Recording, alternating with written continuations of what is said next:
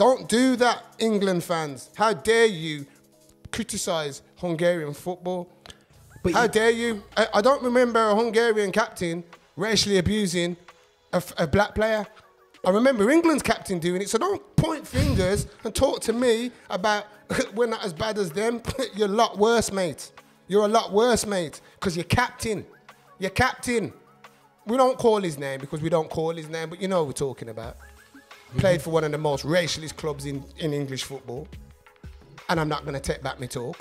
And just because you signed Romelu Lukaku don't mean we're not racist.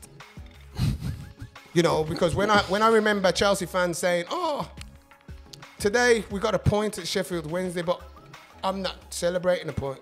In my eyes, we lost because Paul Cannaville scored the equaliser for Chelsea, and the Chelsea fans wouldn't acknowledge him because of the colour of his skin. English fans, mate. Sure. Affinity Extra. Be extra. The views and opinions expressed in this podcast may not be aligned to those of Affinity Extra.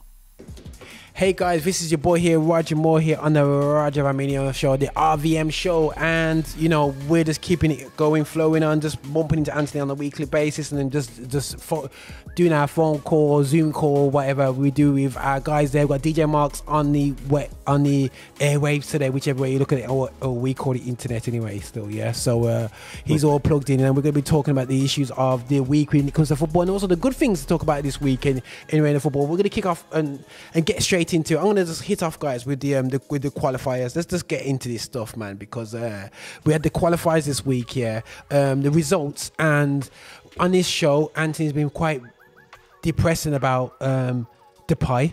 You know what I mean? About his influence, and he seems to be leading the revival in Holland. And it's amazing how a strong defense makes you more confident. Yeah. And Holland looks a different team with Van Dijk. Yeah. And I did.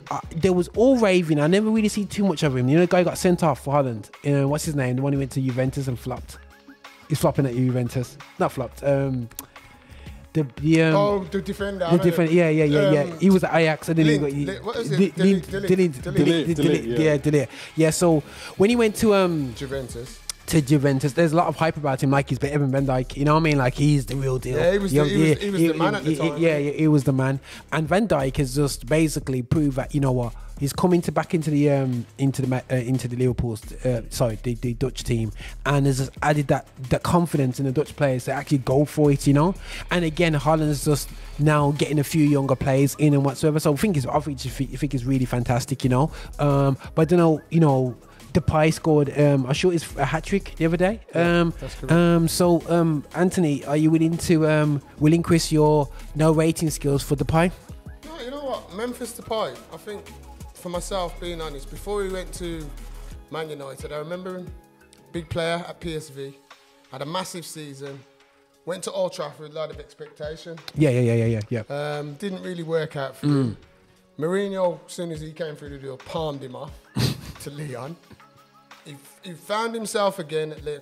But you see, the Memphis Depay now playing at Barcelona, playing for the Dutch team, is a different Memphis Depay, because at Man United, he was playing as a winger. Yeah, man. Yeah. And where, like, now he's playing more as a central striker from what I see. Yeah. And that suits him because he's strong. Yeah. I mean, he makes Jack Grealish's calves look anorexic, really. You know, let's be real. You know what I mean? He's thick, man. He's thick. He's thick. Yeah. You know what I mean? The African in him is comes true, bro. Comes true. Yeah, man. So, you know, one thing I want to do, I want to congratulate Memphis Depay, because he's reached a milestone of 33 goals for the Dutch, and that's the same amount as the late great Johan Cruyff. That's a good milestone to lick off, man. He's the same milestone as Johan Cruyff, so I hope he goes on and does what he's doing and he gets the recognition for it. Because he's following Cruyff's footsteps, and he's playing at Barca. Yeah. Running things in the Dutch squad, blah blah. So you know, he's just bringing back Dutch football to where Dutch football needs to be, man. Yeah. No. Because Dutch football, growing up as kids, we grew up on Dutch football.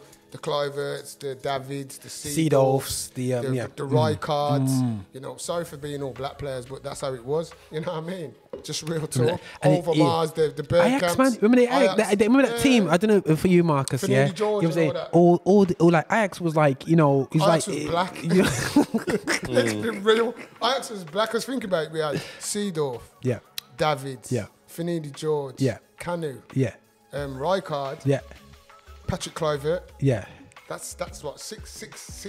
And I'm sure there's more there. Was Winter there? Reisiger. Reisiger, yeah. Reisiger was there. Yeah, Aaron Winter. Winter, yeah. Yeah, so that's 8. Jeez. 8. Well, back in them days. Yeah. That was. Check it out, bro. That's why you have to love Ajax. That's why Ajax had to bring the Bob Marley because you know they just blacked it out. Because there's no. If you look at football teams around in the European, there's nobody really who brought black players like that. Yeah, and we're not talking about just big part black players. We're talking about big ballers. No, big proper ballers. All of them were bought. All the players we've mentioned at Ajax were all bought.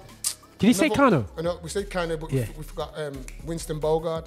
9. Yeah. So look at that. That's a squad of Ajax players, and that's 9 black players in there. And let's be real. If you look at that 9, the majority of them would have been starters. I remember Finidi George playing the right. Yeah. You know what I mean? Kanu was probably the only one who was. He was coming on and off. Yeah, he was on and off. Kluivert was the main man. Yeah, he was the main man. And then you had Davids was on the left. He wasn't even in the centre. You know what I'm saying? Seedorf was in the centre next to Danny Blin. Yeah. You know what I'm saying? You know what I'm saying? So yeah, Danny Blin's experience. Or Rijkaard. You know what I'm saying? Because Rijkaard will come in. But Rijkaard will more play sweeper though. You know what I'm saying? Yeah, we're sweep for. And you got like Reisiger, who I never really rated anyway. Still, I thought it was alright. Yeah, right back. Yeah, it's just he worked for the Ajax system anyway. Still, yeah. But I'm sure there's a left back there, bruv. Who was left back? It wasn't Wichka. I don't know. I can't remember the left back.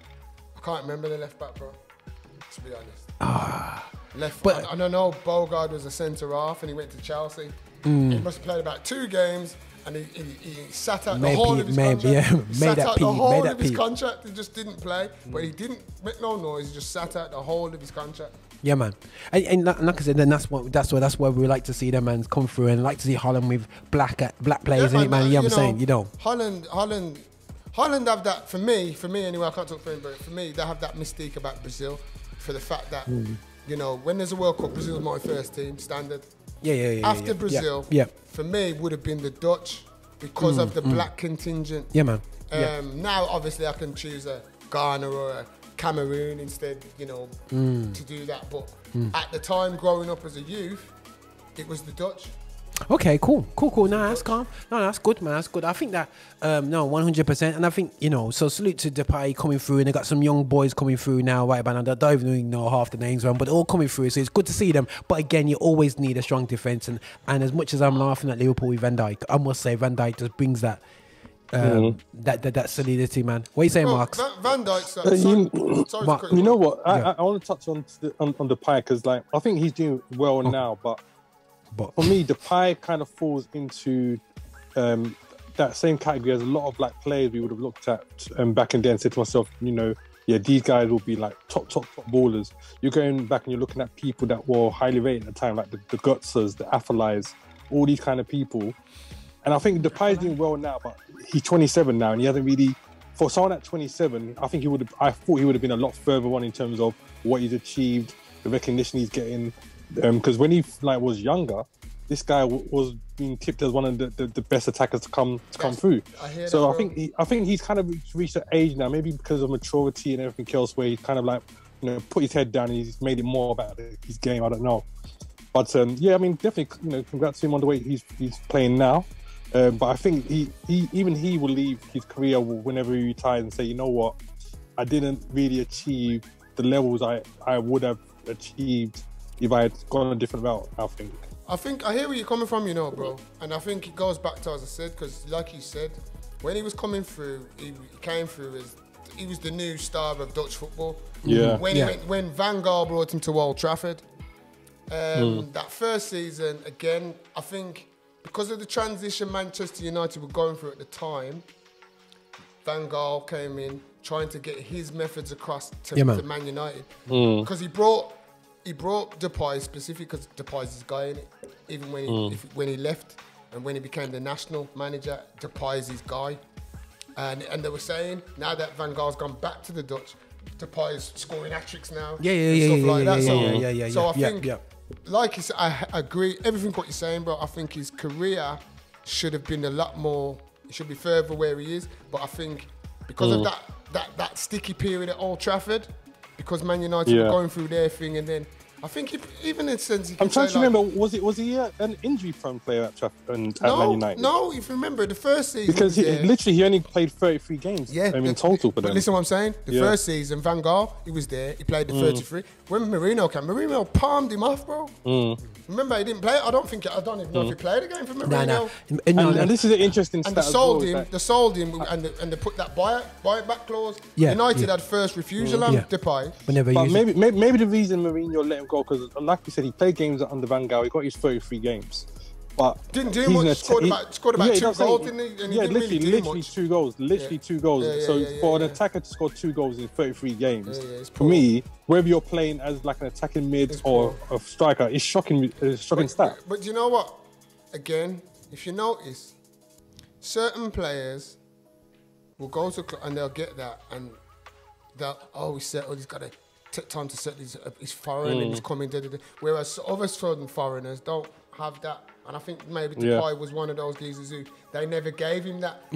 Oh, he's just got to come in and hit the ground running. Whereas other players are given more of a time to come in, settle in, hit the ground. Like Timo Werner's. I was just about to say this. Listen, man, I was just about to say the same thing now. Timo Werner, right? So Marcus, so what you're saying now? Yeah, sorry guys, I just got excited about that one because I watched Werner miss a chance this week. Yeah, I think the highlight is thinking, shocking.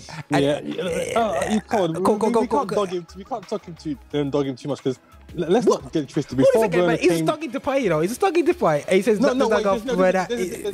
there's a difference here because Depay, because when you see Werner's white. It's not even that. When you see Depay came to Man United, like we know, he went for that period. I wasn't dogging him. I was trying to explain maybe why Mourinho let him go because he would have based it on the stats. Do you understand? And he had only scored 2 in 33. So for what Mourinho was trying to do here, he couldn't afford a player that's in attacking position to have those kind of stats. He's only getting 2 goals, probably 2 assists or something like that. So Werner, I think Werner, in terms of what he had achieved goal-wise, had a better reputation than Depay when he came to the Premiership anyway. Of course. So there was already that thing that he's going to bring those goals to Chelsea. Do you know what I'm saying?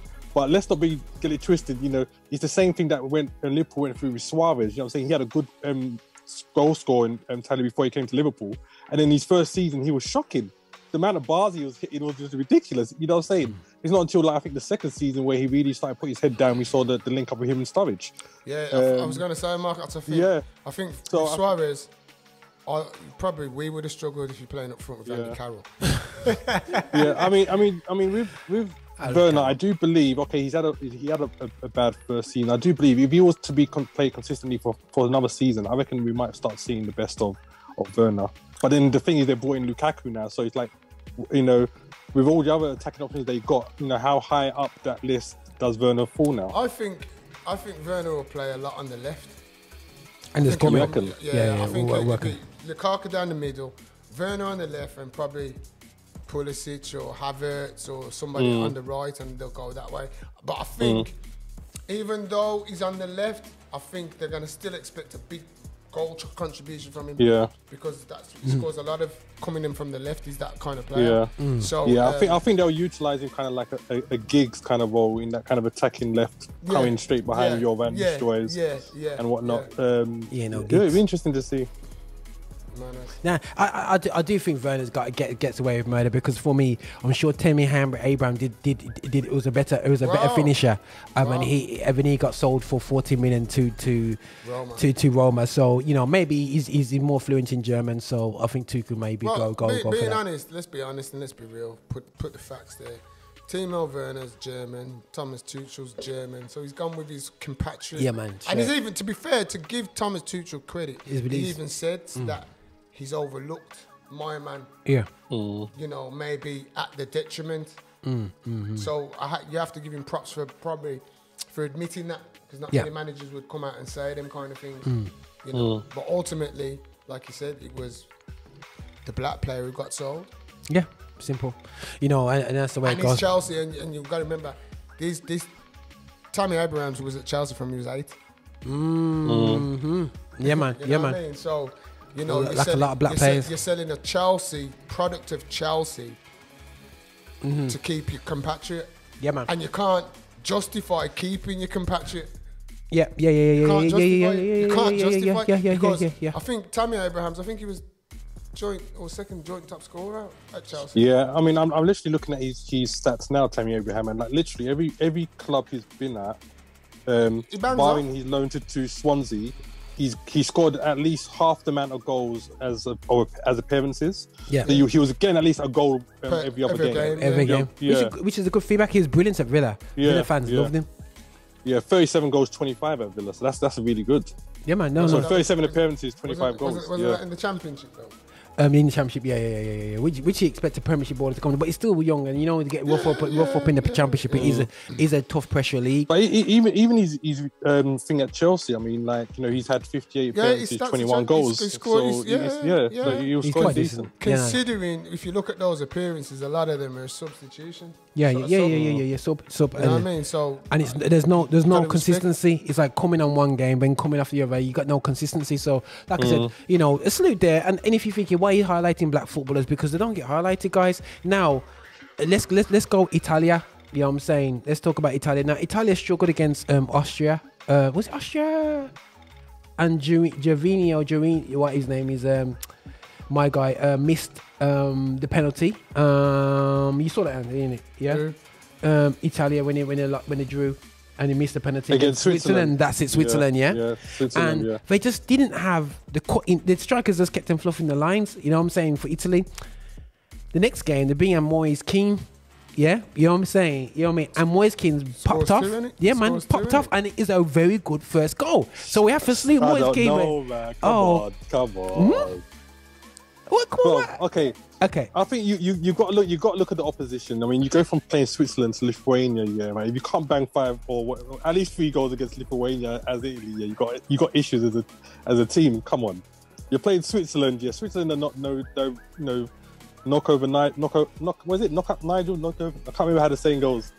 But, you know, they would have got a good game for Switzerland. Lithuania, I expected them to go there and dominate. So, why is he coming in here? Right? He played against a much weaker opposition, in my opinion. Yeah. No. I hear what you're saying, but you know what? Did he see his goals, though? There were no more. I see the goals. Okay. Moise Kean. He's got talent. Is Moise Kean that? Like I said, if Moise Kean fulfills his potential, I think he can be as good, if not better, than Immobile that they got there. You know what I mean? And you know, so the Italians have got some decent strikers, but they haven't got standout strikers. And like Spain, yeah, but unless they have Chiesa, who doesn't run on the last shoulder, yeah, they need a target man, and they don't really have that. I don't know, you know, Ante, I don't know if you would agree or disagree about the whole Italian flex, yeah, but I don't know. That's for me, Moise Kean, well done. You've done a brilliant job, and I think they need to stick with this kid now and work with him. He's at Juventus now, and just work with it. Bro, I agree with you, but I think I'm going to carry on. Just a quick thing, if you don't mind. Literally, I think we've got to look at how the Italians look at him, because if you look at the team they fielded against Lithuania, it literally was one of those things where they expected they were going to win that game. So like all of their top dogs that were playing the European thing were on the bench. You know what I'm saying? Even man like Cellini and them guys there. So it was very much a second string team, and they gave my man the man. And I do believe Moise Kean, he's like definitely a very talented player. But I think if we're talking about World Cup qualifiers, I think this is the kind of game we'll see in. The ones that the Italians might think to themselves, we expect to win this regardless of what team we put out. But when it comes down to playing like the games where they say we need to win these games or we need to dominate, I don't think that he's going to get a look.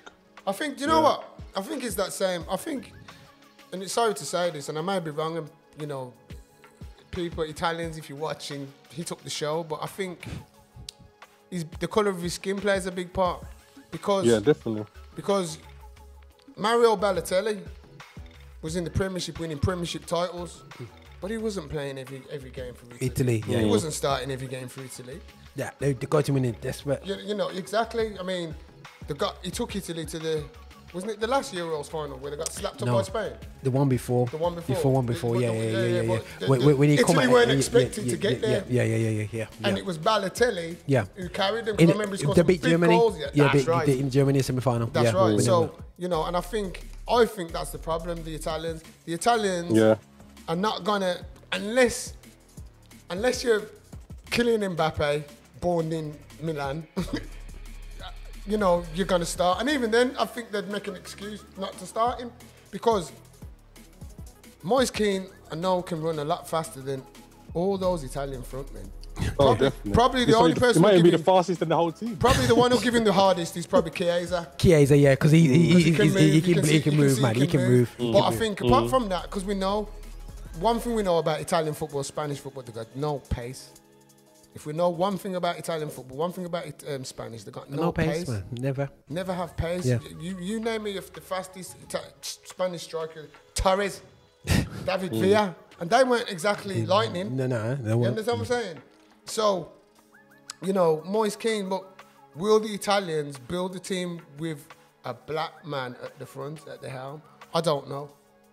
I don't think they will, if I'm being honest. I don't think they will because I don't think they will. They did it with and they used excuses for Balotelli. Oh, Mario's this and Mario. Always excuses. Always excuses, but you're forgetting the talent. This is the same Mario Balotelli who won Serie A with Jose Mourinho as a 19-year-old.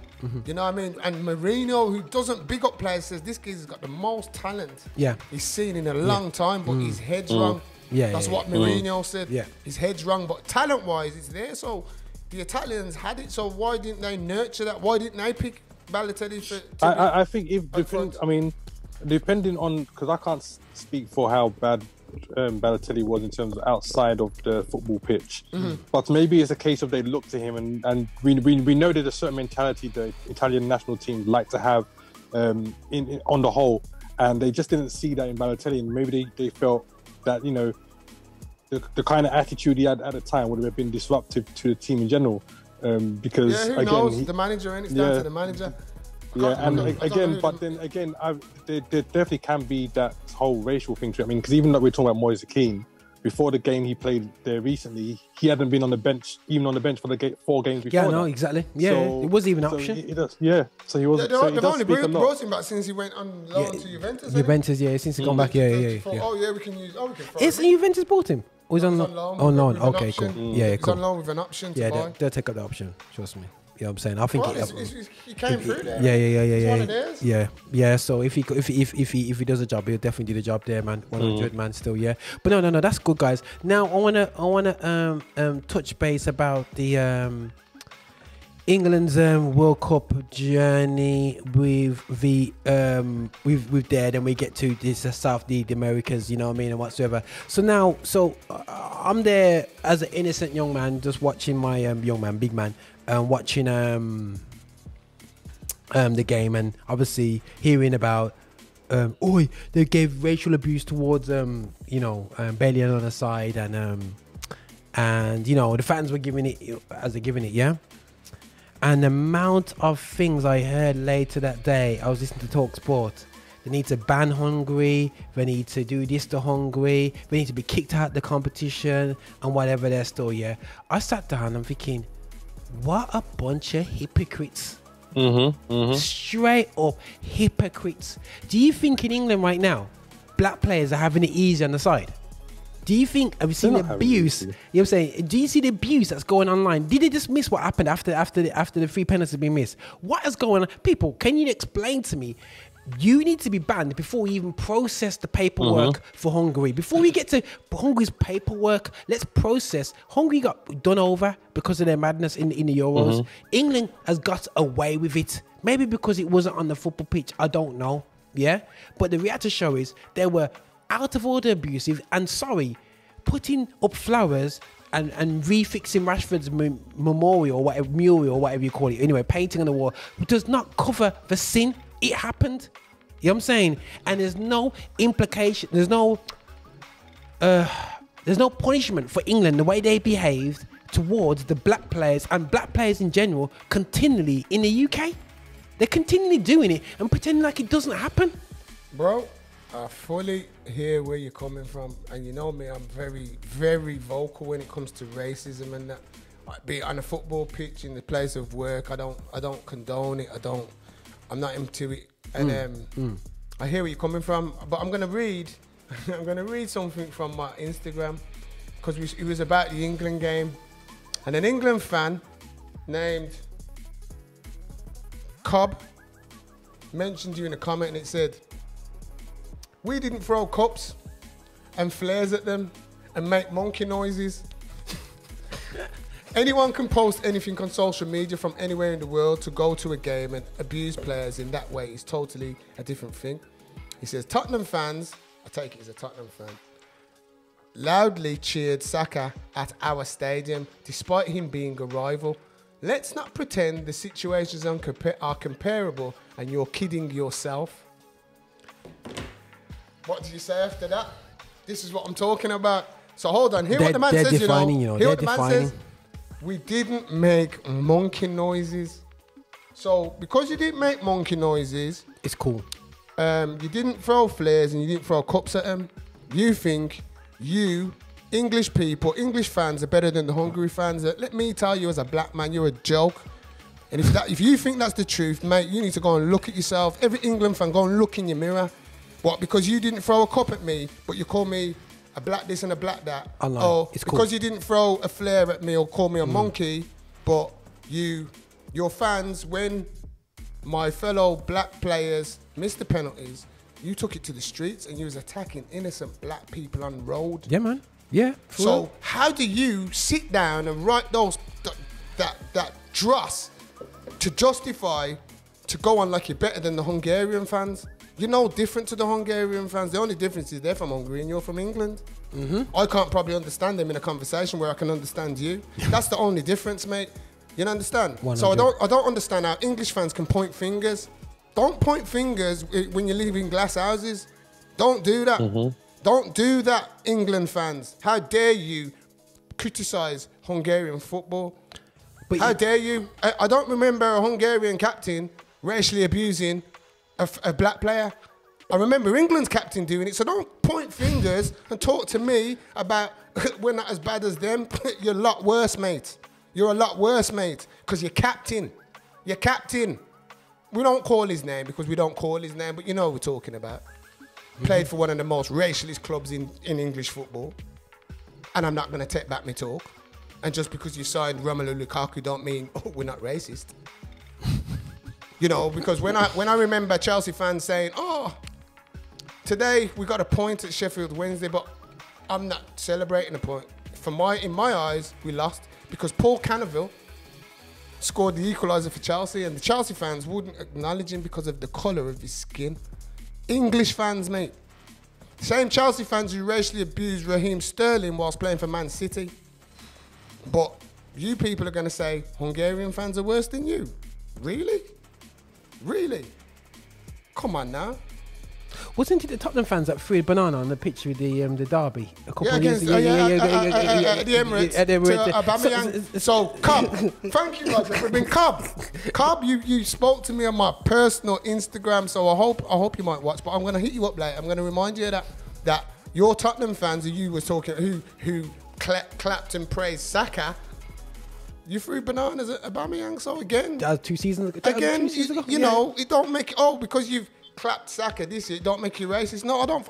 I still remember when you're throwing bananas, bro. Yeah, man. So let's not get it twisted. And this is what we're saying. English fans, stop this judgmental mentality that English fans, English media, and the rest have. You're on the same.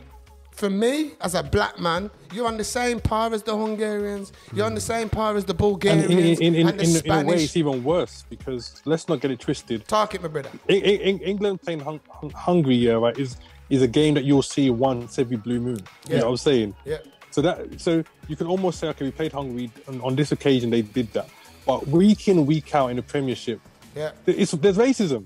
Week in, week out. You know what I'm saying? Black players are taking the knee and they're still going to stadiums and they're booing. Yep. Yeah, And man. that's in England. That's and in they know England. the reason why. Yeah, exactly. They know the reason why the players Bro, are taking the this is knee. breakdown, man. Yeah, Yeah. And they're still booing them. So how do you get off?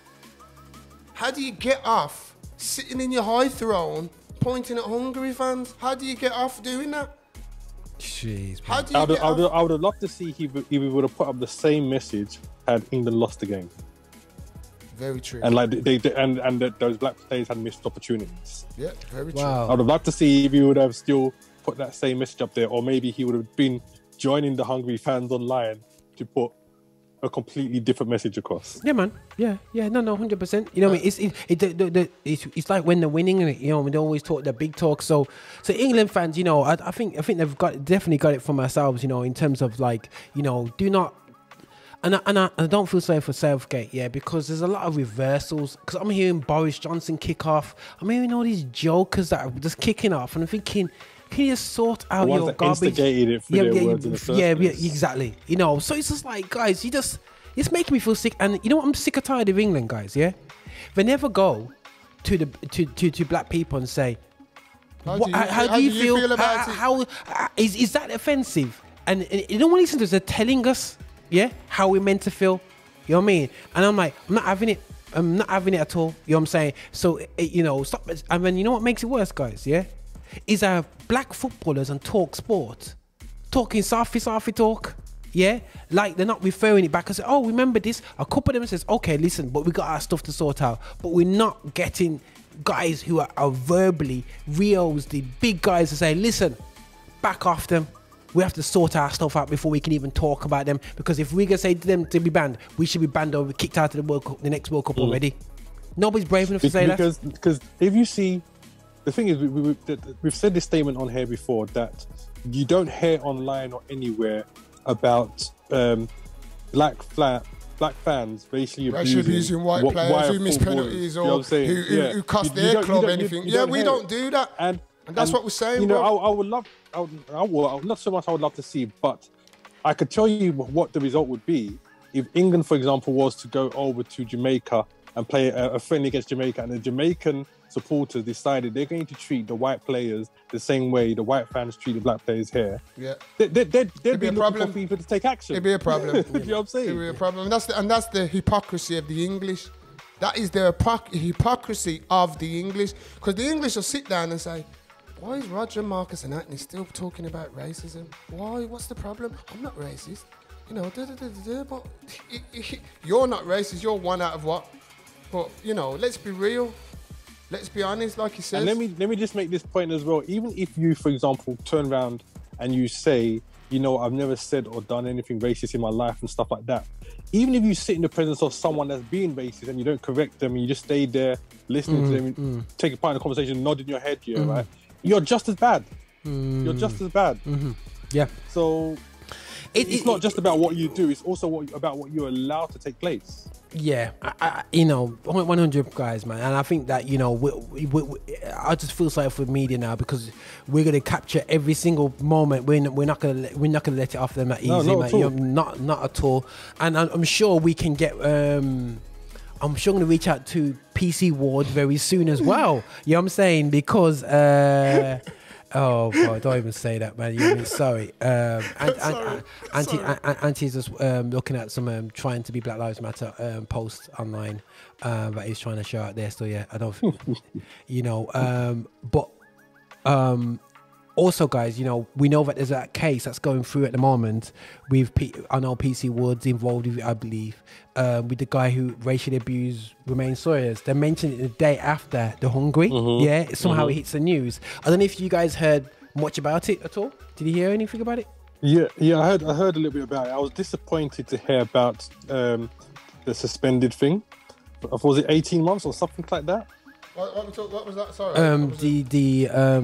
The case with Romain Sawyers this week. Did you see the news about it? Did you see the news about it? No.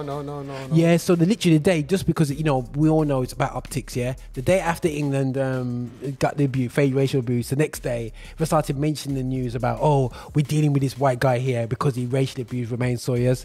But I wasn't too sure what his sentence was, but he got 18 months. No, he I can't remember how long he got, but they suspended the sentence for 18 months. This is the stuff I don't get. If you know the guy is guilty, why are you suspending the sentence for 18 months? I don't understand that. They're too scared to press the button, man. You know what I mean? You know, because the reality show is the only crime that's allowed you can get away with is crime against black people. That's what they're saying. You know what I mean? If black people do something, we get sent down for 5,000 years, yeah. But yet, when white people are racially abusers, it's called, oh, they can get over it, no problem. It just does my head in, man. Absolutely does my head in at all. You know what I mean? And whatsoever. But hopefully we'll get PC guy on that, Stu Ward. I want to get him out on that one because I think that's really, really important. Now, I want to just touch base with the Caribbean Americas football. And Jamaica's tripping up a bit still on the way over Lost there. to Panama. Yeah, and they drew Costa Rica. But to be honest, I think they're just every time they're just rushing get all these English players in, but they don't realize they have to build things up. You know what I mean? A bit more. You know, so.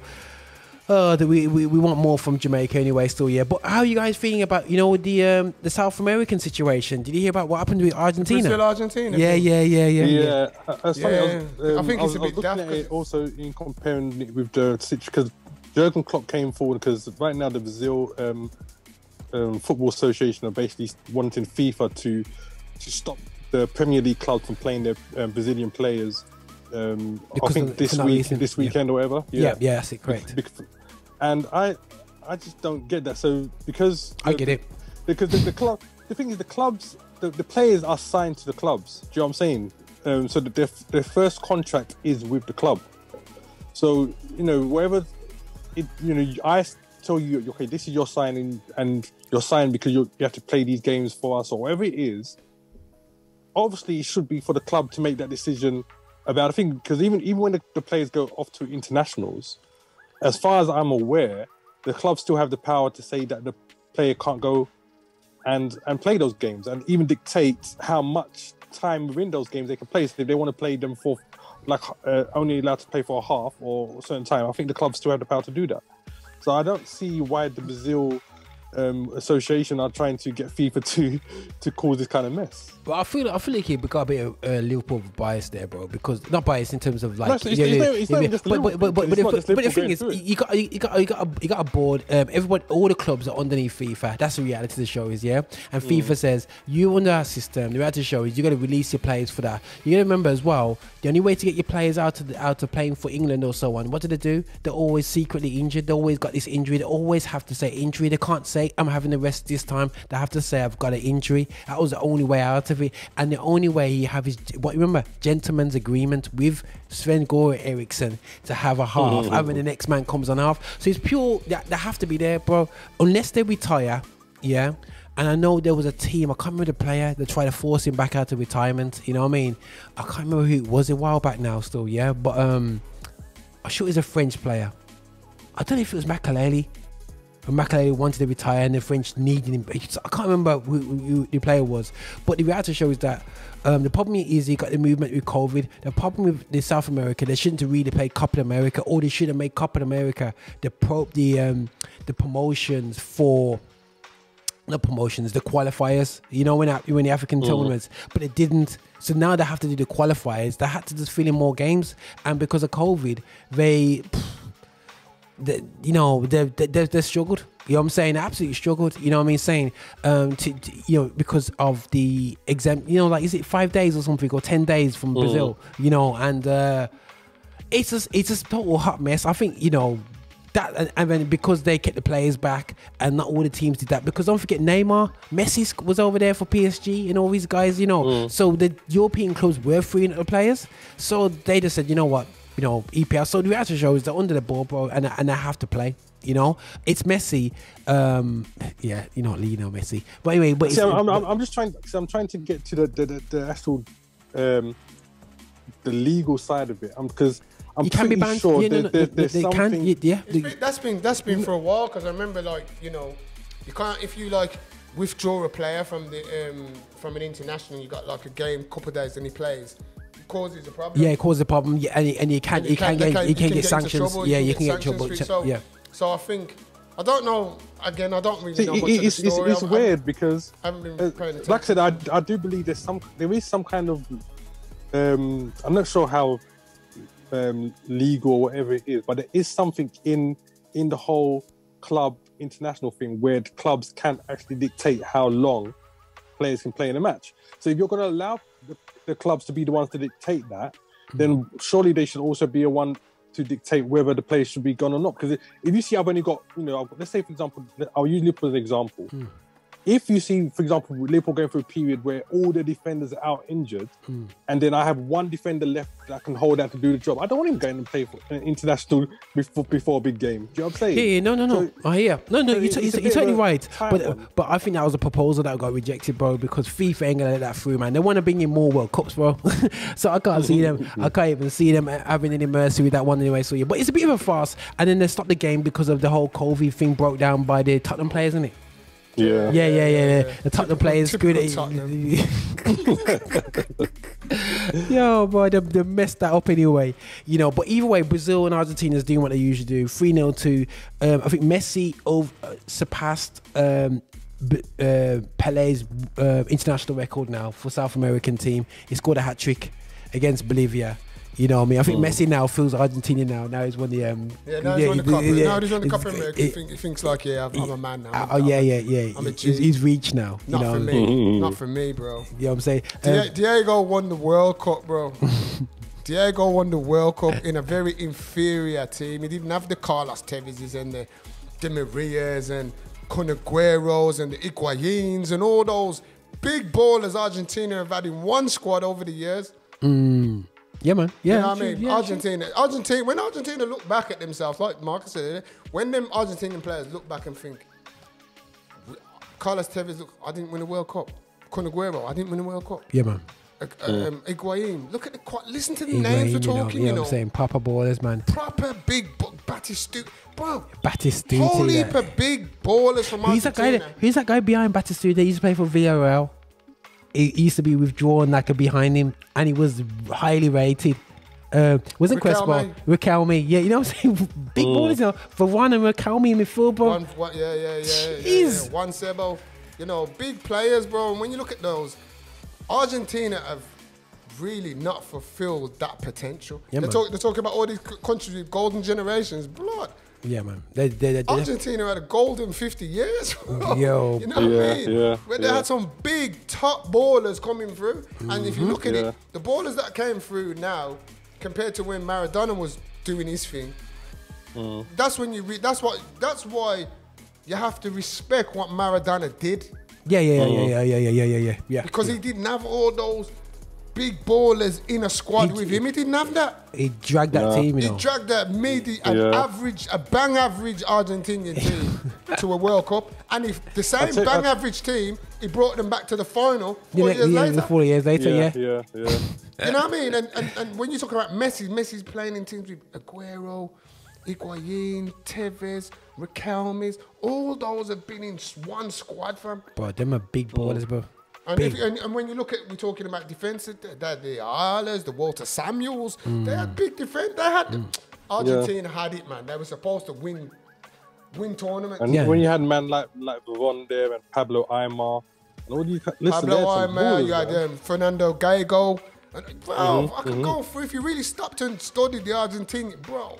Some of the players Argentina have gone through and didn't do nothing in World Cup finals. It's shocking.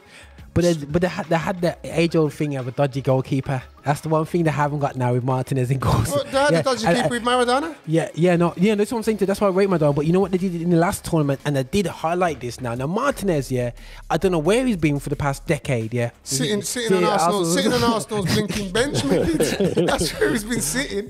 This guy, even the commentators were saying, having a secure goalkeeper in Copa America makes a big difference. And they see the difference of when you got a goalkeeper, bro. When you play Saturday, I make sure, I always say to my players, as long as I see my goalkeeper come out his car, I can have 8 players on the pitch. I got something. But when you see no goalkeeper, bro, you're like this, oh my gosh, he's going to go. Something, little story about Emi Martinez. Go on.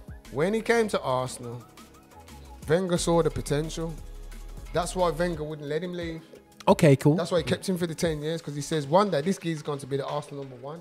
Okay. It has to be. He saw the talent. Yeah. He saw the talent. But again, see, I'm going to blaspheme now and all sorts, and I can't do this. Mikel Arteta decides to sell him and keep the dud German. That is a dud German, though. The dud German. He is dud. How many German goalkeepers we've used him with weak wrists? I've never seen him. Sepp Maier used to have some big. Remember them clubs he used to wear? Bro. Sepp Maier, Oliver Kahn. Great yo. goalkeepers. Yeah, man. So where did Bernd Leno come from? Jens Lehmann, fam. Don't let's forget Mad Jens, bro. Great goalkeeper. Yeah, man, he's decent, man. He's decent. Great goalkeeper, Bridging. So, and this is why this idiot has to come out my club. Because he's seen Leno and he's Martinez, and he's let Martinez go.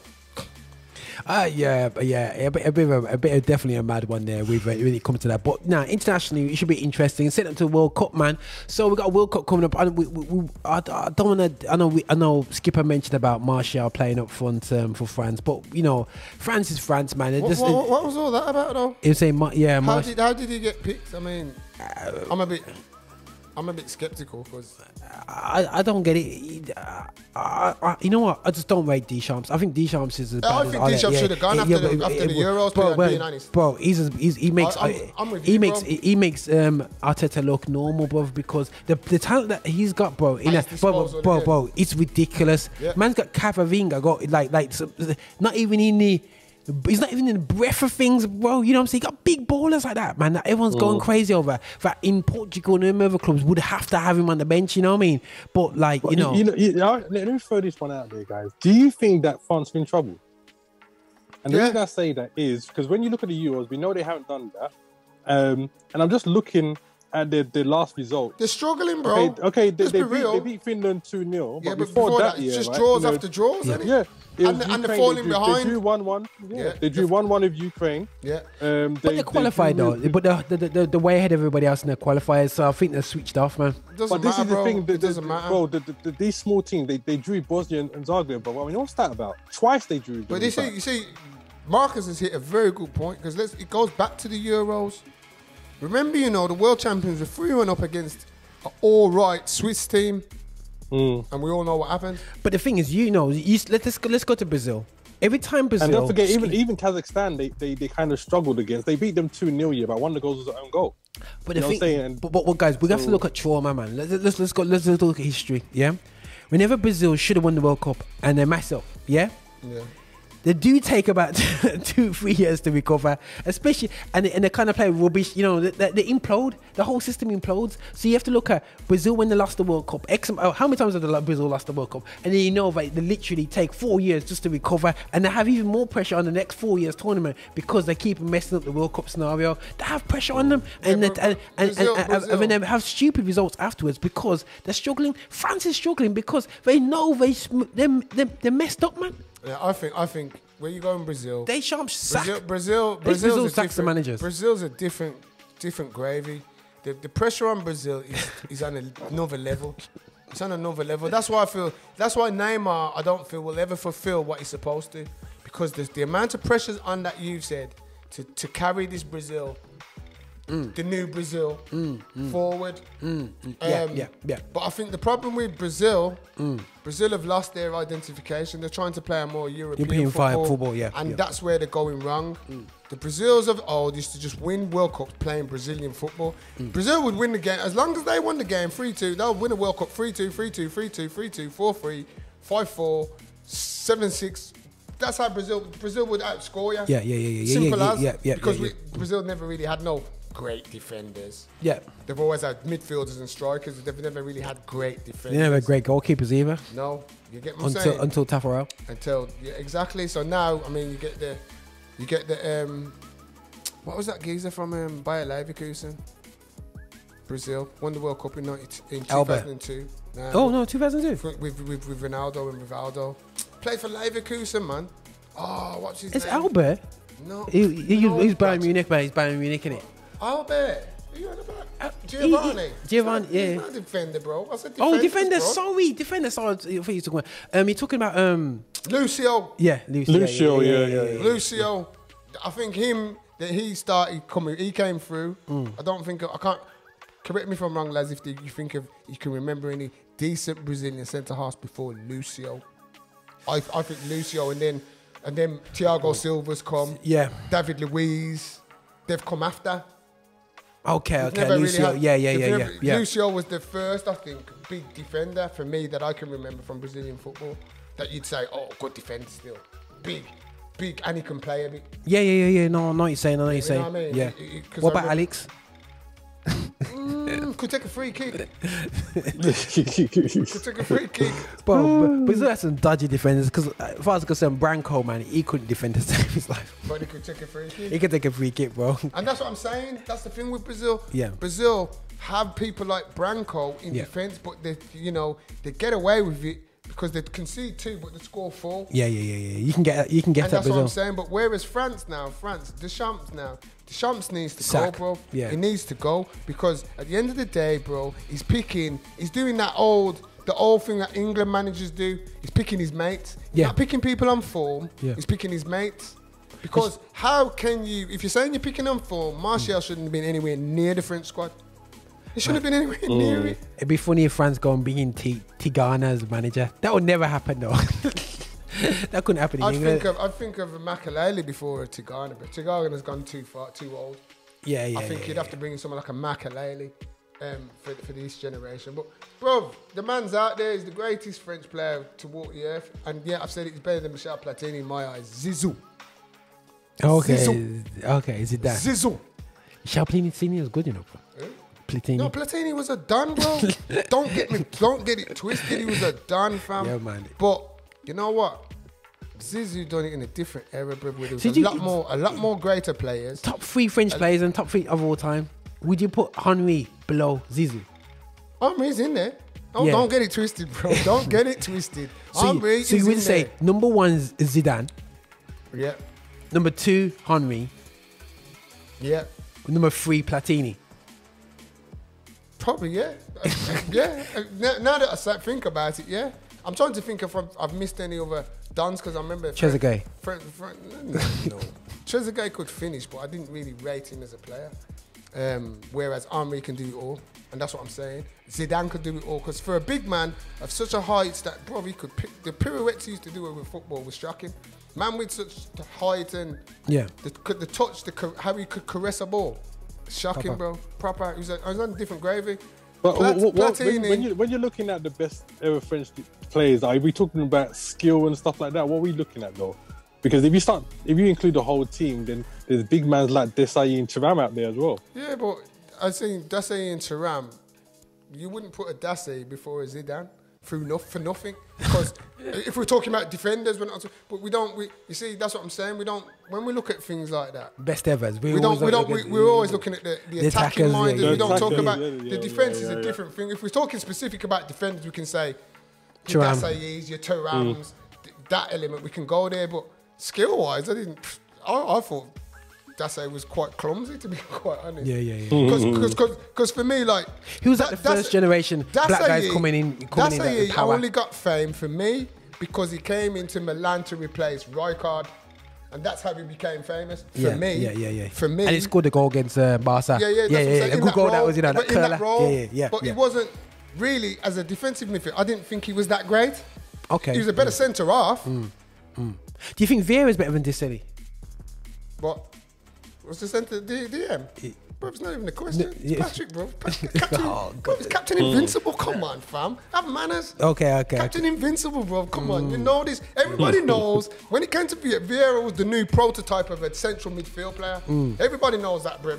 Fergie would have sold his wife to get Vieira to Old Trafford.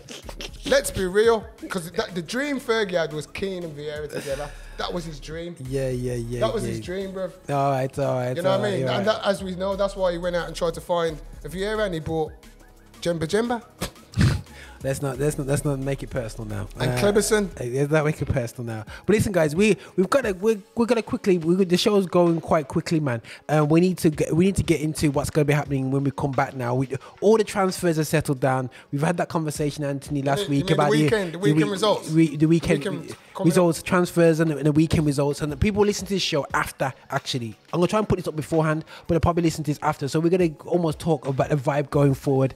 Now, obviously, Auden talk is about You know what? Can I just jump in before you move on? All the talk is about, you know, wait, distract Marcus. I need to jump in before you move to Ronaldo, man. Because this French thing, I was trying to think of a few more French players. Okay. So you guys wouldn't give any love to man like Papan or Djokayev?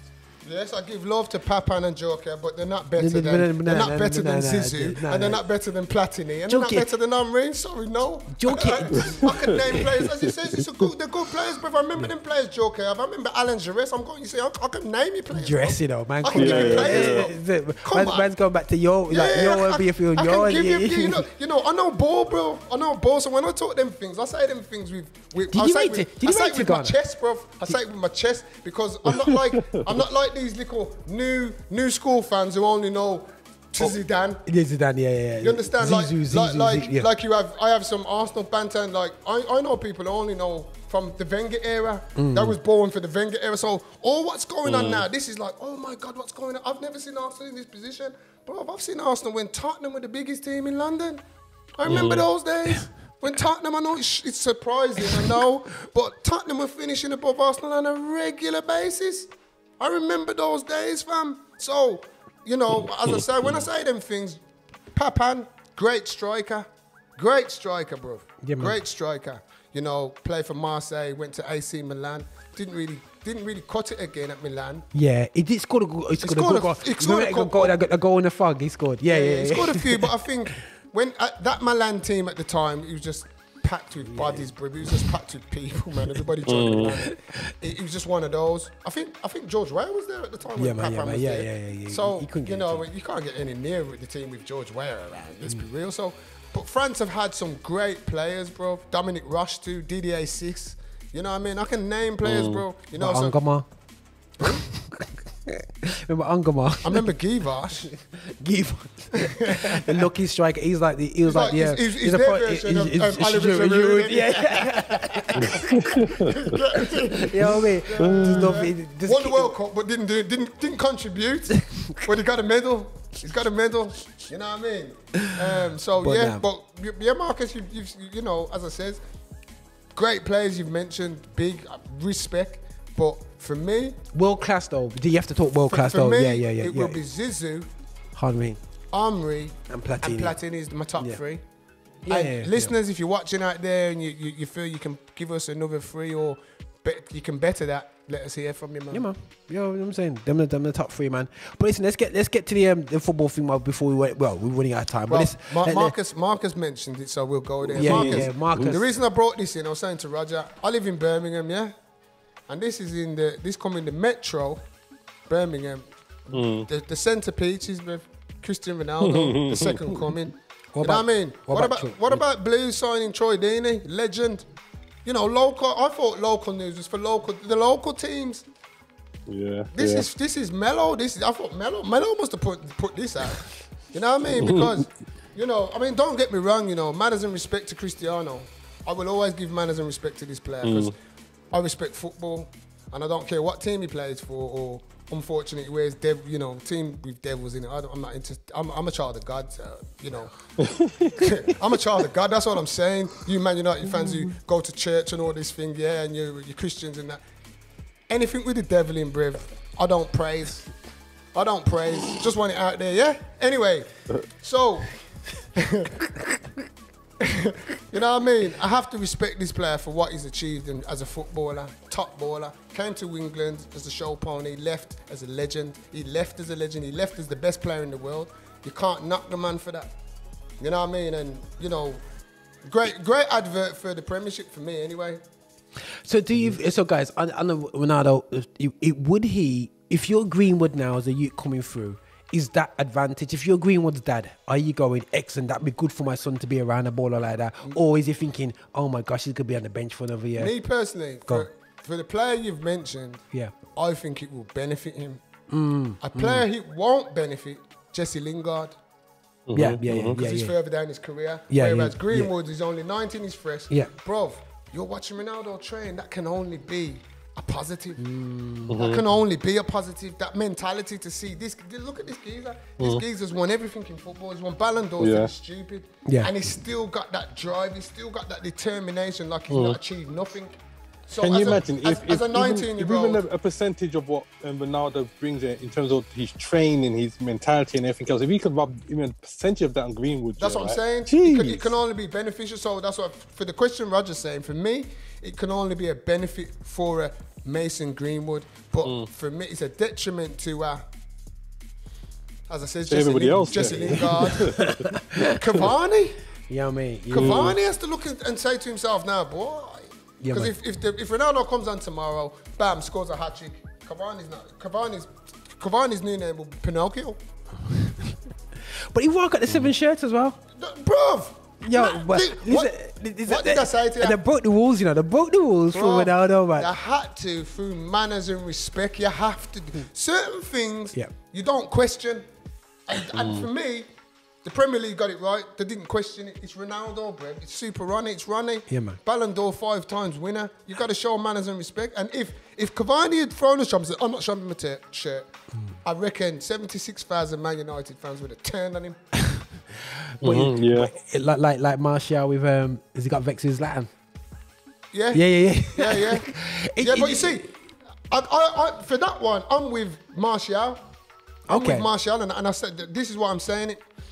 We're talking about Cristiano Ronaldo's coming back to Manchester United, where he's already come, he's already done, and he already wore the number 7. Zlatan is just Zlatan. He's a journeyman. He comes from where? What gives him the right to have the number 9 over Martial? What? He ain't done nothing for Man United. He didn't win anything before he came to Man United. No. Okay, so cool. Yeah, you shouldn't have gave him the top. That was disrespect. That's a blatant disrespect. And I see why Martial took it as a disrespect, because it is a disrespect. Now, if Martial wore the 7 and Ronaldo came, I don't think he'd have a problem. I really don't think he'd have a problem. But he's thinking, hold on a minute. It's like if you was playing at Liverpool and Kenny Dalglish came back and he's wearing the 7, you're going to, bro, there's not even a question. Yeah. And let's not even forget that Ronaldo, Cavani, they're kind of the same kind of age range. So people like Cavani, people like Martial as well, all these guys, regardless of where they were playing football at the time, would have grown through their football hearing CR7. 7, that's right. You know what I'm saying? Yeah, real talk. So when he comes over here, right, the fact he watched the 7, they understand it. There was history there before they came, which they would have heard. Exactly, you know what I'm saying? Exactly. So, I'll tell you one thing though. It could have been a bit of a diss, but he's only here for 2 years. Sancho, because I know Sancho in his back of his head would have thought, I want to wear the 7, because 7's iconic at Man United. Yeah, it is. But to be honest, I think Cavani had to hold it down, and I think it's worked out good anyway. Still, because I think Ronaldo's going to bring something. I think a mentality with Varane of maybe Varane still need to get to speed with things up in the Premiership, but it's just a mentality thing, guys. And I think that I think a winning mentality. I think sometimes what I find with young ballers these days, I just don't have that mentality sometimes, and that hunger and that desire. It's a brilliant point. You know what I'm saying? It's a brilliant point, and I say that going back to my dismal club at the moment. Okay, cool. Let's touch on Arsenal. We got no winners in that changing room. So we got nobody to look up to, and everybody, nobody's got that. That's what Arsenal lack, and even if you noticed in the press, everybody's like, "Oh, Arsenal spent the most money," but the transfers have been very unimpressive for me. I'm not impressed. I'm not impressed. I mean, probably the biggest transfer there for me would have been Odegaard. Yeah. That's wise. Good business. That's good business. Yeah, that's good business. That was man. good business. Yeah, that's wisdom. You understand? But the biggest signing for me was Sambi, the Belgium youth, who we brought from Anderlecht on the recommendation of Vincent Kompany. Yeah, that's yeah. And he got his first call up for the Belgium squad. He made his debut the other day. Now, other than that, I'm not interested. As Rog, we've gone over this on the show. Man. I'm not interested in. No disrespect to Aaron Ramsdale as a goalie, 30 mil, but I would have bought Keylor Navas or Areola from PSG for them kind of monies. Yeah. You know what I mean? No disrespect to Ben White. I would have put the 10 million on top and bought Tapsoba from Bayer Leverkusen. Again, you know what I mean? Bro, and see, this is what I'm saying. Arsenal, you need to give me a job. I know ball, Yeah, man. I know football, fam. I know football, bro. I know players. You know, so Mikel Arteta, you need, bro. I could do better than you. I could do better with the Arsenal squad. I'm being real, 100%. No gas. I really do believe I could do a lot better than him. Arsenal got a problem here, yeah. Right. So Arsenal's gonna be playing Norwich this weekend, yeah. And 6 pointer. Yeah, 6 point. And then the next week it's another game against Burnley away. 6 pointer. 6 pointer. And then you have is it right that you got Tottenham after that game as well? Yeah, Arsenal versus Tottenham. You know what I'm saying? So what you don't want to be is in a position of you got to get 6. You got to have 6 points. Have 6 points on the table to go and face Tottenham. Yeah, I'm saying because that's going to be a problem. You know what I'm saying? Yeah, but the thing is, right now, I don't say this just to become Liverpool support or anything like that, but based on the current Arsenal form, I don't think there's a club in the Premiership Arsenal can go to and say to themselves, we'll get 3 points. No. I was going to say I don't think there is. There's not, bro. There's not. I've said that, bro. If you come on here today, it was on my Instagram and it says, "What's the score? What do you predict the score tomorrow?"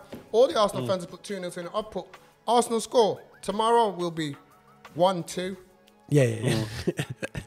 And that's me being honest, bro. Yeah, you heard it first, guys. I don't expect 1-2. I don't want it to happen, but like you says, bro, we're in the position, and I'm real like that. I'm an honest fan. I won't sit here and say, "Oh yeah, it's Norwich." No, fam. Bro, Norwich, okay, even if we get the 3 points at Norwich, away to Burnley. That's tricky, that's a tough That's fixture, tricky man. That's tricky if you're top of the league. No matter where you are. That's one of the ones where you like this. You know, that's a tough one, nice. The biggest issue, like I think, like Anne said, is that there's no winners in Arsenal. And I'll listen to the interview that Edu gave. You saw that. On one point, I agree with what you're saying in terms of like when you look at the transfers Arsenal have made. They brought in a lot of young guys. You know what I'm saying?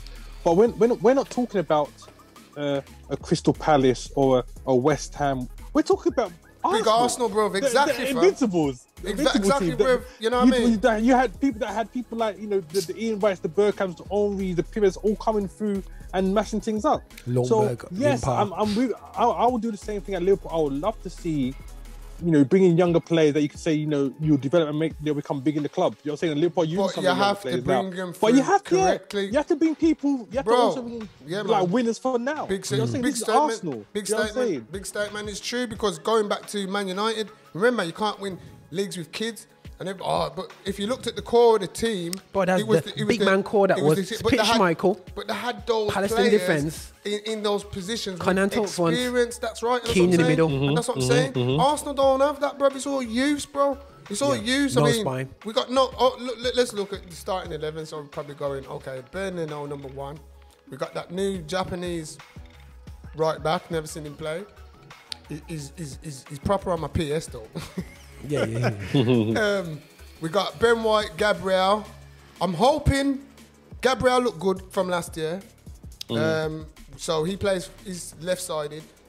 Ben, right-sided. Yeah. My man, he'll be the new on the right side. Left back Tierney. That's controversial. In my group, I got a group, and a lot of the players now are saying it's the Tavares needs to play instead of Tierney. Tavares. Just saying. No, he's looking like a beast. He does look decent. He goes forward and Tierney's proper as well. Tierney's proper, but Tavares, bro. For me, I'll just be real. Nothing's stronger than African black, and that's how I see it. I'll just be honest. I'm just being real, fam. You call me a racist if you want, people. I care. You know what I mean? When it comes to a black athlete and a white athlete, I know where I'm going. Yeah, man. I know where I'm going. Yeah. You understand what I'm saying? I think generally way I'd play Tierney right now ahead of Tavares is I think because I still say I think last season he was one of the best Arsenal players. And I think he's earned the opportunity. Yeah, he's earned the right. He's earned the right to start. You're right. Cool. So from there now, then we go to midfield, and I'm telling this is the starting 11 I would pick if everybody's fit. Everybody's fit. So my midfield 2 would be Thomas Partey and Sambi, but Mikel Arteta will play Xhaka, who's important to the club, but this is the same Xhaka who was flirting with Roma, taking pictures in Rome kits. Arsenal wanted out the door. Mourinho wanted to take the Michael and get him at chump change. Arsenal didn't want to send him at the chump change, so what do? We give him a new contract. Yeah, man. So that's a problem. You understand? So that's the kind of manager who this club have employed to put in charge of the mighty, this big club. Like you said, bro, this fallen giant, because that's where we are now. Let's be real, we're a fallen giant at this moment in time. On your knees, giant. Not even fallen, we're on the knees, giant. But they've put this geezer, inexperienced brother, to manage this big club. They've got another inexperienced brother, I don't, to be what he's supposed, technical director, whatever. No, and this is where the problem lies. We should have went out and brought Mark Overmars back, another legend. Another legend. Should have brought him back as the technical. And as I says, and I will keep saying, promoting Captain Invincible as the manager. But alrighty, guys, because Anti's taking us into overtime. Yeah, well, easy. We definitely overtime. Always do. When it comes to Arsenal, yeah. But let's be straight, yeah. Right, guys. Is Arteta going to be walking at the Arsenal team against Tottenham? Yeah, he will be, because Arsenal, he will against Tottenham this season. I don't know if he'll be walking out the team come January. If he loses if he loses against Norwich and Burnley, is he going to walk out against? I don't think they'll sack him. You know, I swear to God. Because all right, then, if you sack him, who are you going to go and get? Listen, let me just tell you now. Arsenal fans, forget Antonio Conte. Forget it. It's not happening. Because he's not coming to a club that can't challenge. They're big, high-profile managers who like winning things. Yeah, man. They ain't going to them clubs. Have a project. He's not going to go there. So forget that. Forget that. So who else is out there? You're gonna please don't come up on my Instagram or come on this program and tell me about Eddie Howe. Don't tell me about Eddie Howe. Don't even Sam Allardyce. Forget that. Forget that. And this is what I'm saying, bro. And that's the problem what Arsenal are going to find themselves in right about now. Who do you give the job to? Yeah. It's a tough one because is Brendan Rodgers going to leave Leicester to come to Arsenal? I don't think he is. And I don't think he should. And I think that's the only, I would say, like, British manager that I would even give a look in at Arsenal. Yeah. Because right now, like I said, it's not even just the players I say that about, but the managers too. That Arsenal are a big club. You need big players. You need a big manager. That's right. You know what I'm saying? And like I said, Brendan Rodgers, even though Leicester is they won a title before him and stuff like that, but he's come in there and he's proven through that he knows how to get a team winning. Bro, my man, that's the thing. You've said the right word. He's proven, and people might say he's only Scotland, but look what he did with Celtic. They should have picked him up before Leicester. You know what? I will say this: a lot of my friends on the group said that, and enough people got mugged. You mad? People were mugging him off, man. Saying Brendan I would Rodgers. have him at Old Trafford, man. I would take Brendan Rodgers. I would take a Brendan Rodgers, definitely. No, definitely there. You pose that same question again now, and maybe at the time they say you pose that same question about Brendan Rodgers in that same group now. They might change their mind. They'll bite your hand off now. But let me just say this: on my group, you still got people saying, it's not Arteta's fault. And whose fault is it? Bro, listen, all I know, guys, on that note, guys, I need to have my own Arsenal show, just on Arsenal. Just you know what I'm saying? On Arsenal, you know what I mean? And let it off there. So, but no, on definitely what. Because I don't want to go too much into league fixtures because we need to get the season started. You know what I mean? Because we can talk about things, but it's pure gas, man. We need the season. We need 10 games. We need to get to that 10 games. We can start to talk proper. Has Van Dijk come back properly? Has you know what I mean? You can see has Varane really settled? You know what I mean? Has I need to pose this question to Ant though. Is that okay? I reckon obviously Arteta's going to be there for the next 2 games. Do you think if they go to Tottenham and Tottenham beat them, that he's still going to keep his job? Because that's a derby game there, and a big one. Do you know what? Like I said, my answer, because Arsenal have get this, it's the process, and we're going to trust the process and all that. I think they keep him for 10 games. They'll keep him. Not for 10. I think he'll. For me, I think realistically, he's got until January. I believe. If Arsenal find themselves in the bottom half of the table come January, I think I would expect, as an Arsenal supporter, I would expect him, he's got to go. He's had long enough.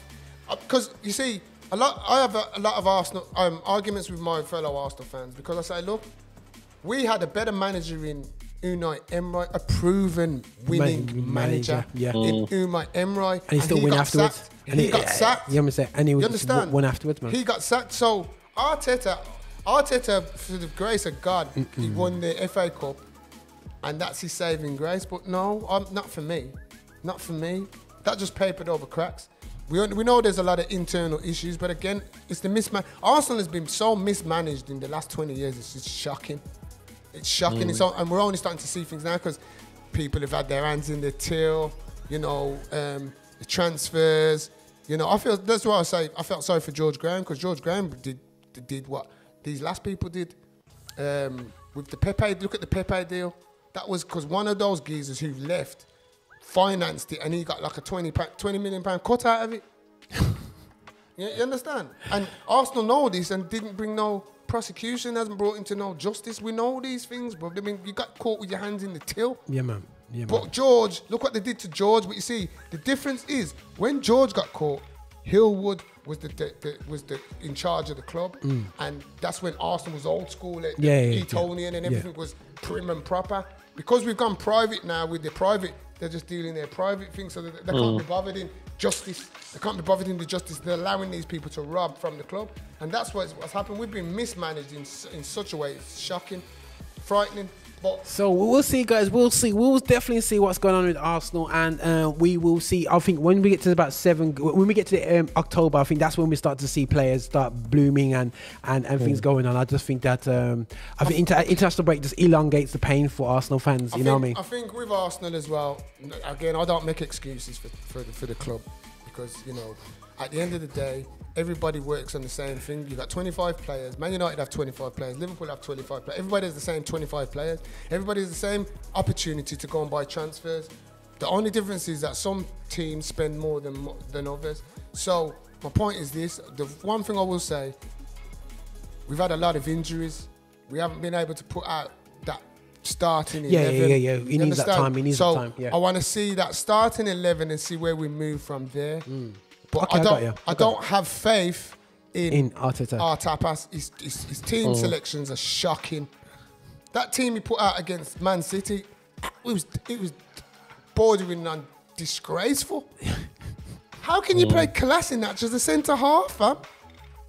Bro, he's another player who's supposed to be surplus to requirements. He's playing centre half against Man City. This is what I'm saying, bro. Yeah, I think there's a lot to be done, and I think the manager's going to be the first starting point. And the reason I say that, apart from maybe the back five at Liverpool, I don't see that much difference in terms of quality, in terms of Arsenal versus Liverpool, in terms of the forwards, the attackers. Because before Lacazette and Aubameyang came to Arsenal, if you had to give me the choice of those two strikers and the Liverpool ones, I probably would have taken Lacazette and Aubameyang. Yeah, the top strikers, the top ballers, man. The top ballers. Yeah, for real. And midfielders, again, I don't see there's a massive difference in terms of the quality, because Henderson's not the most fantastic player. Fabinho's a great DM. But again, I feel Arsenal have players that, when you look at skill-wise, maybe, it's probably about the same place. So it's only the back five for me, which I would probably say day in, day out, I'll take above the Arsenal one. But, and that's again, that's a great point. That's a great point to listen to a non-Arsenal opinion, because it's great what you're saying, bro. I agree with you 100%. And saying that, because if you look at when Emery was at the club, Aubameyang and Lacazette were playing up for top together, and they was banging. Yeah, they were. They were banging. You understand? So why does this idiot come in and think he's going to just play the one of them up top, and he's going to no? He's trying to do some Man City thing, man. He's trying to you've got going back to the Edu interview when he says we've got two strikers who I believe are going to score over 40 goals. He's talking about Lacazette and Aubameyang, because he knows on paper these two players are supposed to be scoring 20 plus every season. Yeah, not struggling at all. No doubt. Not struggling at all. So why ain't them players? Why did Aubameyang have such a difficult season last year? Because Arteta picked a team that didn't work to his strengths. Yeah. And that's what you got to do. You got to play to your players' strengths. There's no point buying Lukaku and playing on the ball, on the floor all the time, because you know what I mean. You got to play to your strengths. But we will see, guys, because like I said, guys, I think Anthony uses this as part of his therapy to get to you know what I'm saying, for his you know what I'm saying, to making sure that, and Mark was playing into his therapy session there still. Yeah, when I said, Mark, the time's over, man, it's gone over his time. Your Mark was like this, don't worry, it's free time. Wouldn't have been a problem if he was talking about Ronaldo though, would it? Listen, we can talk about Ronaldo in a couple of weeks. We get Melo on and see how he responds in a couple of weeks. Do we have to get Melo on? Respect my brother wherever you're there. Listen, you know, Melo's not biased at all. You know what I mean? So no, he's not. Basically, guys, we'll definitely check things out. So hopefully, Arsenal will beat Norwich, and we beat Anthony be smiling, saying they're going to win the league and everything in the next couple of weeks. So you know what I'm saying. So hopefully there'll be some transformations, and we break down the teams and we see that. But definitely, guys, we just want to salute footballers. And I definitely want. Today's show, we did, you know, we went through the international games. We went through, we looked at some of the issues that we have with racism, that we feel like, you know, let's sort our things out properly in the UK. We're definitely going to reach out to PC Ward about the whole scenario, get him in there with some of the cases that he's come to fruition, how he feels about that. And we'll definitely get there, man. But listen, guys, thanks again. This is Roger over and out on the RVM show, and this is how we do it on the Phoenix X Show. We be extra. Peace. Yo. Yes.